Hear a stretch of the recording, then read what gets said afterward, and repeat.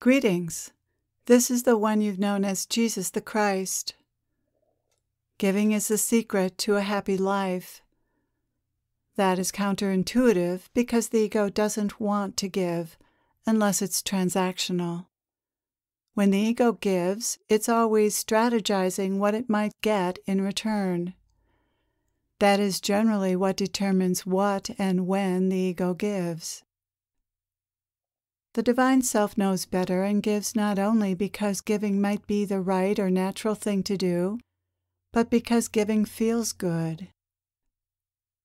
In the many millennia that the ego has been around, it doesn't seem to have noticed that giving feels good, that giving is its own reward.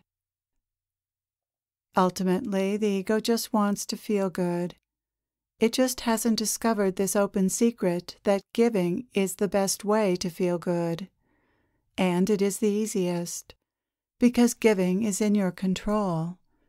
You can always give love to whatever or whomever is in your midst, and that will always make you happy. The ego is stuck in looking for pleasure in all the wrong places. It isn't intelligent, or it would have learned this great truth about giving along the way. But the ego is just programming, and programming doesn't change on its own. The programming that is the ego doesn't evolve, not in any significant way. The ego won't eventually become the Divine Self. That's not what is going on in your spiritual evolution. The ego is not evolving into the Divine Self. Rather, the ego and the Divine Self coexist, and at different points in your evolution, one will be more prominent than the other. Until you're quite advanced spiritually, the ego is prominent. Early on in one's evolution, there's little awareness of the possibility of behaving any way other than the ego's way. As you evolve over many lifetimes, you begin to have more choice around your egoic and other programming. You develop a capacity to be objective about your behavior, and with that objectivity comes some degree of choice. Like a muscle that gets stronger with exercise, the more you consciously choose behaviors that are outside of your egoic programming, the easier it becomes to choose those behaviors again. You have to learn to be non-egoic.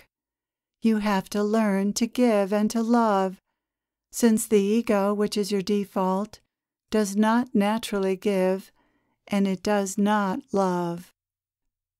You have to learn to be the Divine Self that you innately are.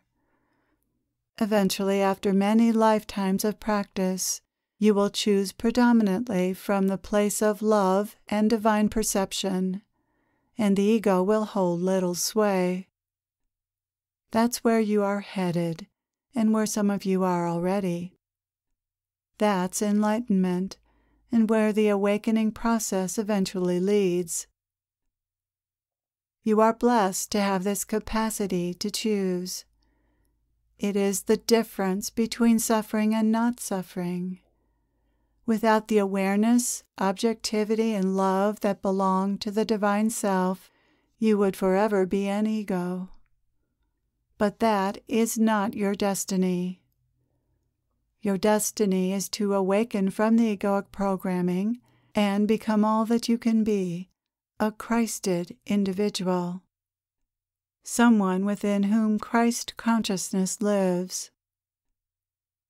What is a Christed individual? This can be defined by a person's behavior, since you could not be Christed and not have that show up in your behavior. The Christed individual behaves kindly, compassionately, and with acceptance, gratitude, and love for all and for life.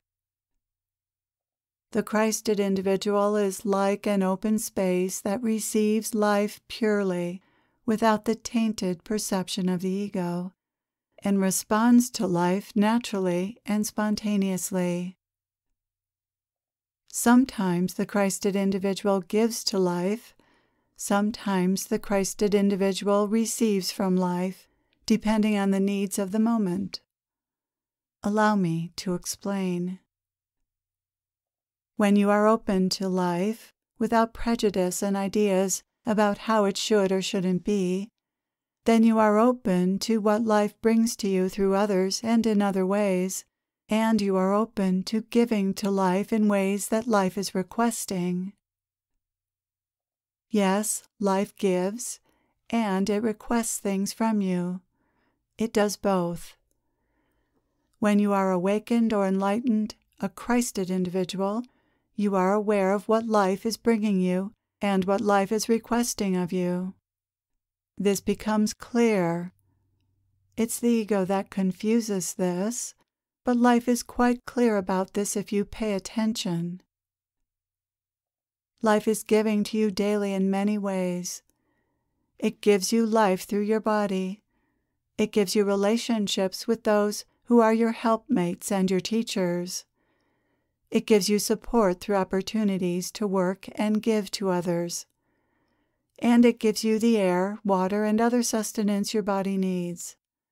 Life is constantly bringing you a life.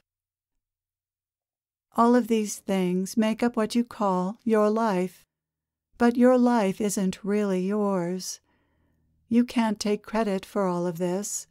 It is life that gives to you and makes it possible for you to have life and to have a so-called life. The ego takes credit for this, but it had nothing to do with these gifts or with the unfolding of life that naturally happens.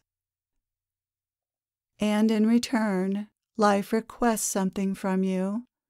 It requests that you breathe the air, drink the water, eat the food, and take advantage of the connections and opportunities it gives you. What good would it do if life gave you these things, but you didn't receive them? Much of what life requests of you is simply that you receive what it gives. That sounds simple, but the ego complicates this natural give and take with life.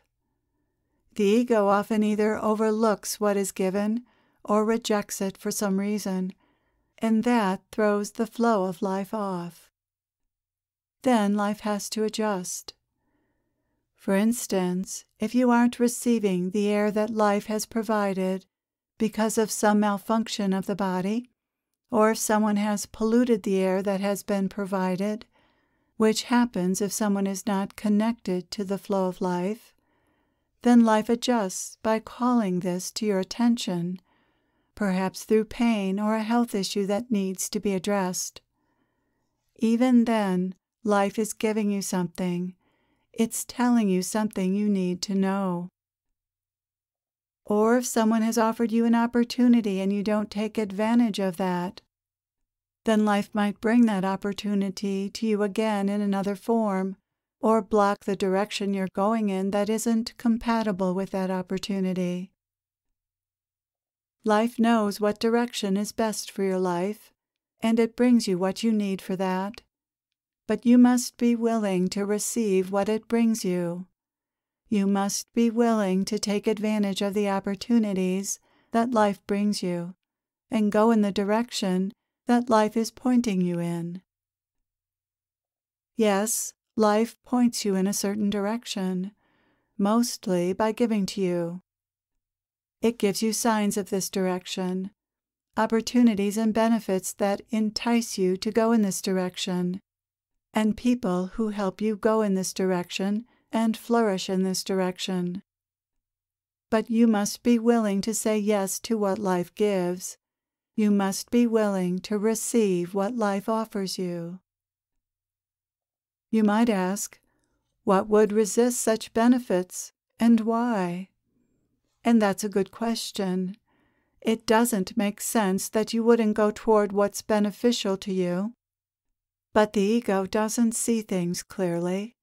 It misunderstands and misinterprets life because it has its own ideas about life. These ideas interfere with receiving what life is giving you, because what life is giving you may not look like what your ego, who you assume yourself to be, thinks your life should look like. The ego has a narrow perspective. It thinks your life should look a certain way, and the ego isn't very flexible about this. Mostly, the ego wants you to have a life where you're always on top, in power, and in control, where you always win, and where you have everything you want and people who love and adore you. This is egocentric, isn't it, if not narcissistic? The ego is a narcissist, and narcissists are never happy. They never have enough attention, adoration, power, control, money, fame, or any of the things the ego wants, because what the ego wants from life is an impossible request, an unrealistic request. Life doesn't give the ego everything it wants, not because life is terrible or cruel, but because the ego is mistaken in desiring such things. In that sense, life is kind. Like a parent that doesn't give a child all the candy he or she wants. Life doesn't give the ego everything it wants. But like a good parent who gives the child what the child needs, so does life. Life gives you what you need, and what that is good. It's a blessing, a gift. However, if you're stuck on wanting what the ego wants instead of what life is bringing you, then you will never be content and at peace. And worse, you probably won't be able to receive and take advantage of what life is bringing you. That's why people often overlook the goodness and beneficence of life. They're expecting and wanting something that their ego wants, instead of what is actually showing up in life. They have ideas that are different from what life is bringing them, and then they don't appreciate or even notice what life is bringing them. Such is the human condition. You are like a cup.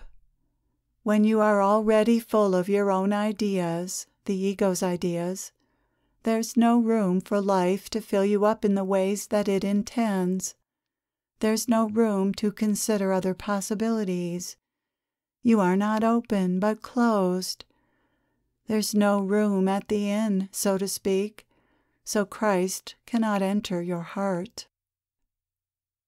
So what has this to do with Christ? I will tell you. The ego captures you with its ideas, dreams, and desires, and then there is no room for other possibilities, ones you may never have considered or thought possible.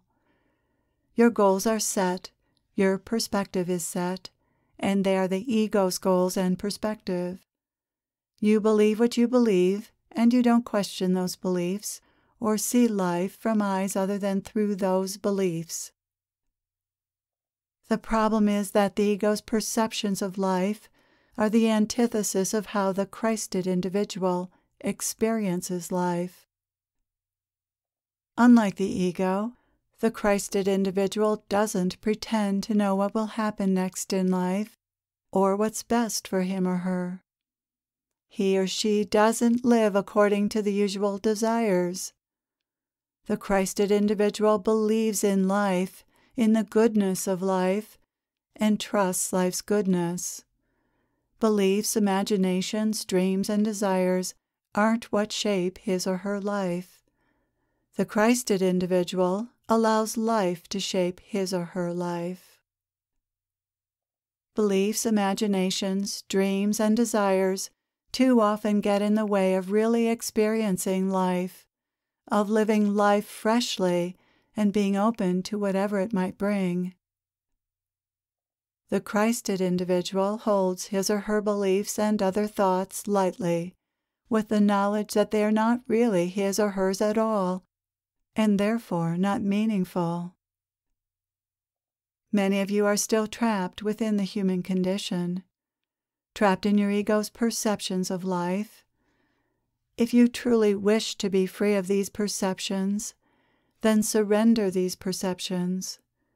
Surrender your beliefs imaginations, dreams, and desires, most of which belong to the ego, and just notice what life is bringing you.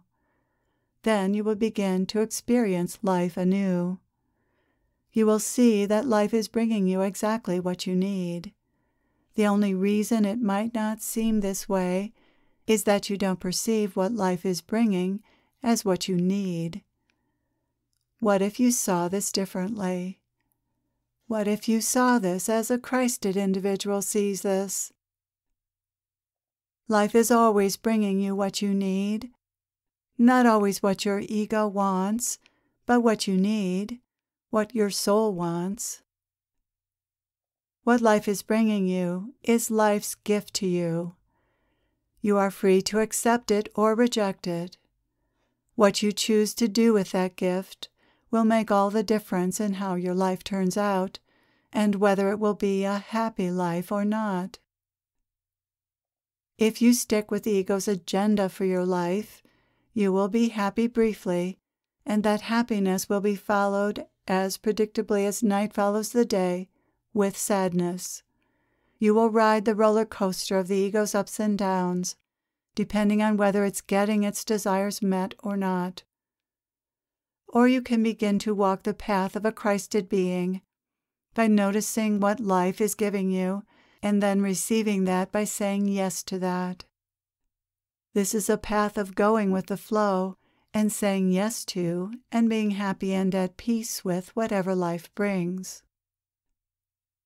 If you do that, your cup will be full of something other than ideas, beliefs, dreams, and desires.